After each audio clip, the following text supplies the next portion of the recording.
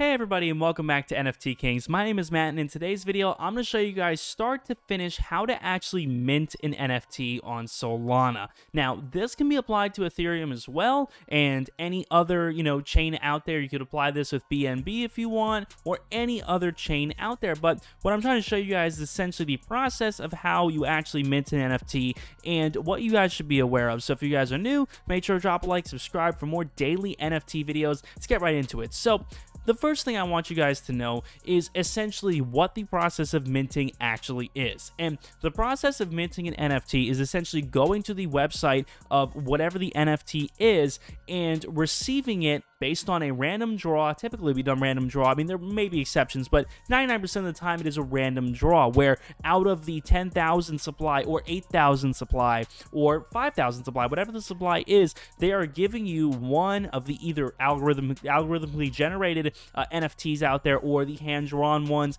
However they created them, you are receiving one of them based on luck and simply based off of the fact that your wallet is connected to their website. So you are paying the developers essentially a set price, whatever their set price is, you are paying them that, and they're rewarding you with the NFT.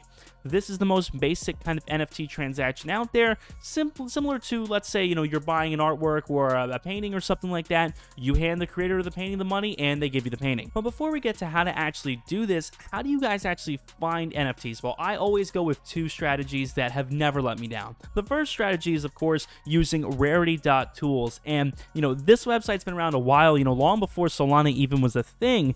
And what I love about Rarity Tools is it tells you all these new upcoming projects, gives you direct links to their Discord, their Twitter, their website, so you guys can feel them out for yourselves. They'll also give you a mint price. So if you guys don't know what this is, they're telling you the exact cost that it would be in Ethereum or Solana or whatever the project is. Now, a lot of times these pre-sales, if you sign up on their Discord or through a whitelist or something, you can actually get them in advance and for cheaper. So I definitely do believe that that is probably the best strategy for you guys, is to do some kind of pre-sale like that. But again, they'll tell you the total supply, so ideally you do want to look for something that has a lower supply. Not always, but 10k is kind of a lot these days, and I definitely, if I were you guys, would try to have faith in the project, really more than anything, because these NFTs are getting a little saturated. So you could browse here and look, and obviously this is definitely your first option. But my second option, honestly, follow people on Twitter, man. All these NFT guys are people who do this for a living, that literally buy and sell NFTs for a living. And if you're minting an NFT, you of course want other people to, because you want the project to do well and to go up and to sell out.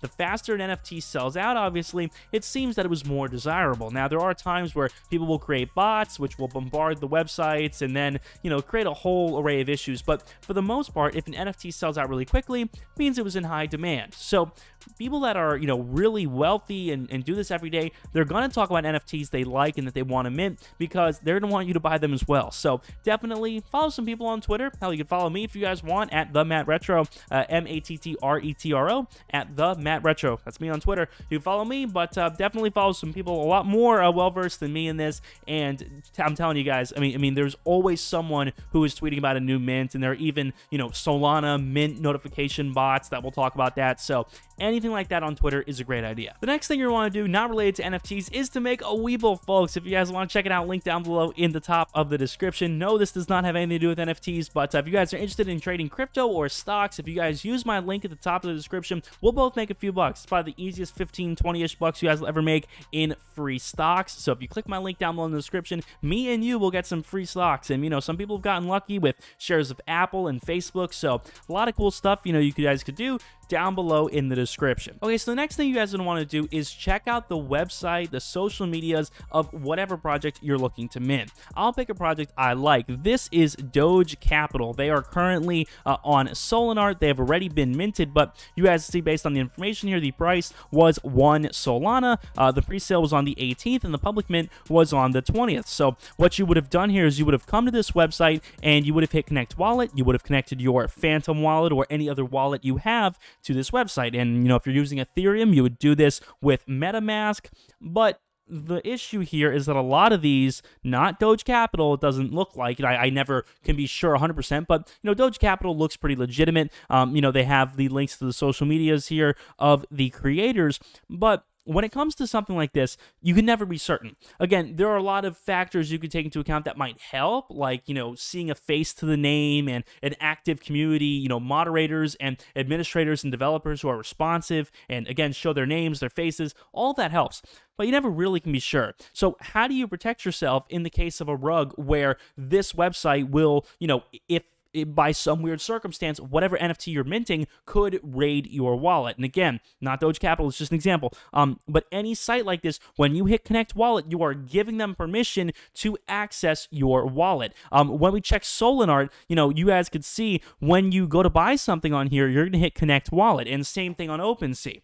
What this is doing is you are essentially giving SOLANA permission to have access to your wallet and to make those transactions on your behalf. Now, I trust SOLANA, personally. Again, they could be a rug tomorrow. I just don't think so. And again, that's what I would do if I were you guys. Try to be safe. Try to learn, what is considered to be safe in general. But when it comes to SOLANA, what I love is that, again, you link your wallet here, but they've had a really good reputation. And once you sell something or buy something, you just hit disconnect. When it comes to minting, again, the reason why it's riskier than going and buying something on SOLANA is because SOLANA's been around forever. SolSea, has been around for a while. They're pretty new, but they're reputable. Digitalize, any of these exchanges, they seem pretty good. I haven't seen an exchange that, in my opinion, is completely predatory for Solana. Same thing with Ethereum. OpenSea, I would say, is pretty legit. But what is not legit is, again, a lot of times you will look through an NFT, and what will happen is you'll go to their website and it will be sketchy and they'll want to raid your wallet. So how do you protect yourself? Well, what you guys can do is you can go and create a burner Phantom wallet. So again, if you guys use Phantom, you just hit create new wallet, and of course you guys can have them all stored on the side. So you'll get your secret recovery phrase, and of course you're going to want to write that down, save this, and I think I have like 5 wallets because I've used them all for different things and whatnot. Definitely keeping your money spread out is a better idea in that sense. But, even if you want to just have 2 wallets, one where you store your NFTs and 2 where you mint new things, ideally you would only want to send a small amount to that wallet. So let's say we're looking to mint the baby blobs. I'm just giving an example. I don't plan on minting these, but let's say you want to mint the baby blobs here. What you would do is you would make a new Phantom wallet. You'd have it there. You'd have it on your browser extension, and you would send, 2.01 Solana to the wallet just to cover the fees, maybe 2.05 if you want to be extra safe. But, Solana notoriously has low fees. You would send that to the wallet, and then what you would do is you'd go to the website, Baby Blobs, you'd go here, you would wait for their mint. Whenever the button shows up, of course, they are not ready to mint yet, but, once the mint day is there, you'll hit Connect Wallet, and you'll want to connect your burner wallet, not your main wallet. So connect the burner, not the main, and once you do that, you'll mint the NFT. It should hopefully land in your wallet, and then you could send it to your main wallet where you have everything stored. So again, definitely do be safe. Please be careful, guys, because this stuff is risky. Everything has risk, but especially with NFTs, when you're really putting trust in the website you are entering. And again, there are some that are more trustworthy than others. SOLANA, I would say, is a lot more trustworthy than any random project I could pick on here. And even most of these projects, I would say, are pretty safe. But the problem is you couldn't get blindsided. It's happened, and I just want you guys to be safe. So that being said, hope you guys have enjoyed. Drop a like, subscribe for more NFT videos coming out every single day. Again, check out Webull, top of the description. My name is Matt. See you guys on the next one. Peace.